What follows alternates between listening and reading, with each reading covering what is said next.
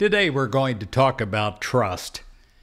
Are you worried about the actions of another person today? Do you wish, in some way, you could nudge that person this way or that for his or her own good? You know, intentions may be fine, but if we nudge, we're trying to live someone else's life for them. It can't be done. As much as we would like to, even as parents, it can't be done.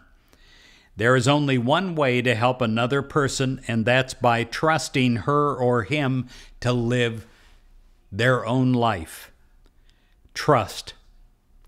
It awakens the best in others, and it helps them over time make good decisions. Those who are trusted are encouraged to make wise decisions, and those who trust, they find peace of mind. I pray today that you have peace of mind about yourself and about others. God bless you.